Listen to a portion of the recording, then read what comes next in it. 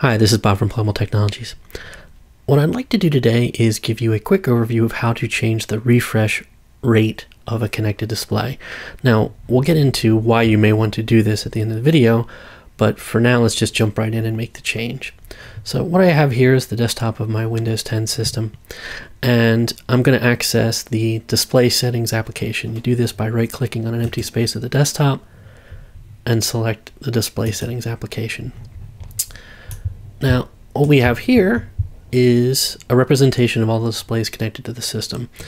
I've actually got two displays connected, but just recording the screen of the first one because that's all that's needed for this example.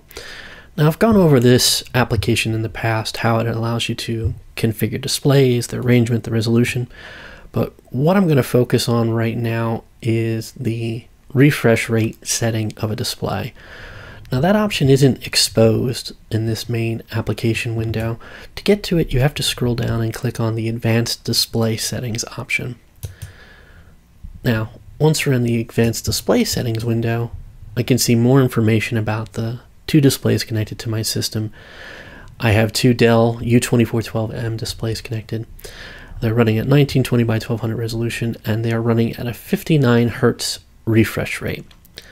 So let's say I want to change the refresh rate on one of these displays. So I can just click on Display Adapter Properties for display number 2. And I get a new window that gives me more information about the graphics adapter or the display adapter that's driving this display. But the key element here is I want to click on the Monitor tab. Now, the Monitor tab then has a section that says Monitor Settings, where I can click on the refresh rate options and change it. In this case, I have options between 59 Hertz and 60 Hertz. Now, why would you want to make this change?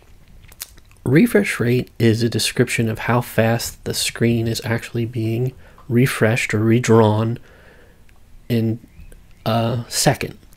So 59 Hertz, it's being refreshed 59 times per second. Now, our eyes and our brain are fooled by the frequency of this to think it's a continuous image.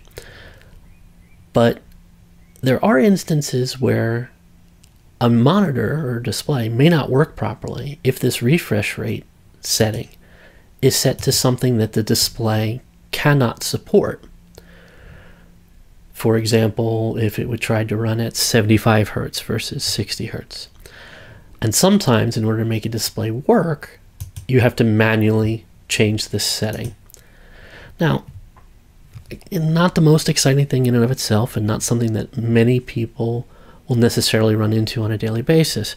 But because this option is kind of buried so deeply in the display settings application, I wanted to provide a quick walkthrough of how to go in and make the change.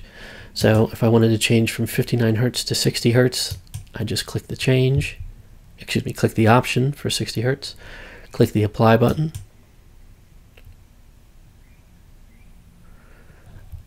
and then click the keep changes button. Now, you may notice that my screen blanked out for just a moment, and that's the display taking the time to change its internal settings from that 59 Hertz refresh to the 60 Hertz refresh. So that's expected behavior. Blank for a second, settle into the new refresh rate, and the display should come back on.